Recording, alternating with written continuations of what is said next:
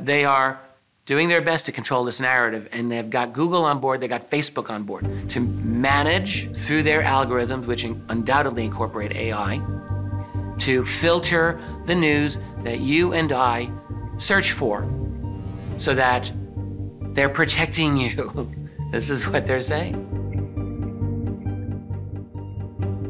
It's been alleged that there are ancient ET corpses that can be found throughout our solar system which have very bizarre metallic trace elements in them. And those metals are only used in the most high-level computer technology that were ever developed. They never would normally appear in biological life forms, but these ancient corpses are absolutely crawling with these metals. The metals actually have been analyzed, and there is now reason to believe that these beings were infested with nanites. Nanites being little individual machines that do some kind of cloud computing, and together in larger numbers they actually are a supercomputer. And they can utterly take over your body to such an extent that the body is not really human anymore. It's largely machine oriented, but it has enough biological life to still function in that capacity as well. It appears that George Lucas was actually tipped off about this, thus the Empire in Star Wars appears to actually be about the Mars civilization. The Death Star that he describes in Star Wars resemble actual moons that we have in our solar system. They are believed to be hollow on the inside and have weapons that could kill a planet, which apparently is how the asteroid belt was created. The Super Earth was blown up by one of these Death Stars. Then look at Darth Vader. What is Darth Vader? He's a man who's had all of his arms and legs cut off, and he's breathing like this. Yes, Master.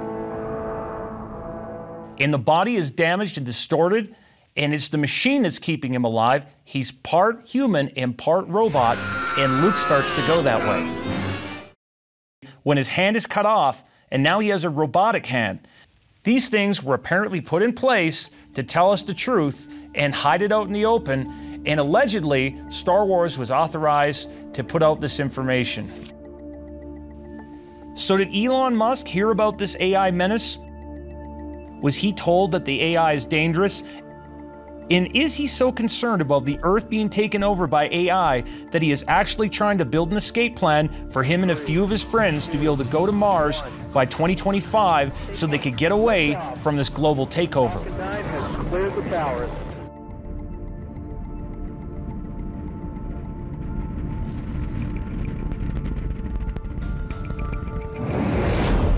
The AlphaGo AI algorithm beat a human at the world's hardest game. This is a historic moment in computer science and artificial intelligence. And so the incorporation of AI into Google, Google's dumping a ton of money into it, as probably as Facebook. Where this is all going, well, I think we can see the writing on the wall. And if I can spell it out, the writing on the wall says totalitarian, virtual, 24/7 fascist surveillance state is where it's going. Where it's going in terms of singularity is another question. I'm very interested in trying to understand where the classified world is in terms of AI. All right, I've had strong reason to believe for a long time that the classified world, in many ways, is ahead of the rest of us in a lot of key metrics. The question is, are they ahead of us in terms of AI? Some people believe that they are. There's some people believe that the NSA has achieved full-blown quantum computing. James Bamford, I think, thinks that this is the case, and he's one of the foremost experts on the NSA. But he doesn't know. None of us know. And the same question applies to AI. Have they achieved the singularity?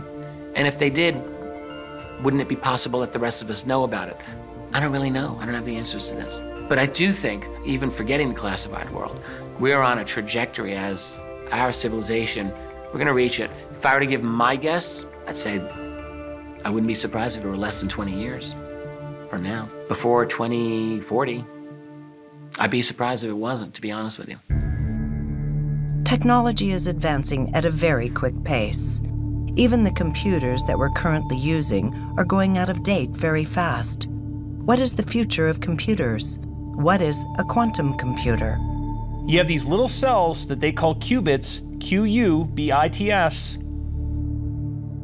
And these little cells capture the wave-particle duality of the photon, thus creating potentially many, many thousands of parallel sets of instructions processing simultaneously.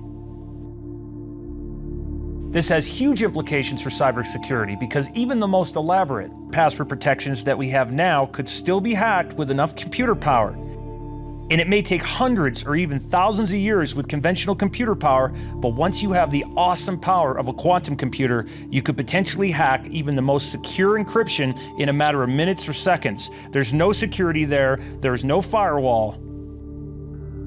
And if you have quantum computers that become sentient, they could become so powerful that their intelligence could vastly outstrip us.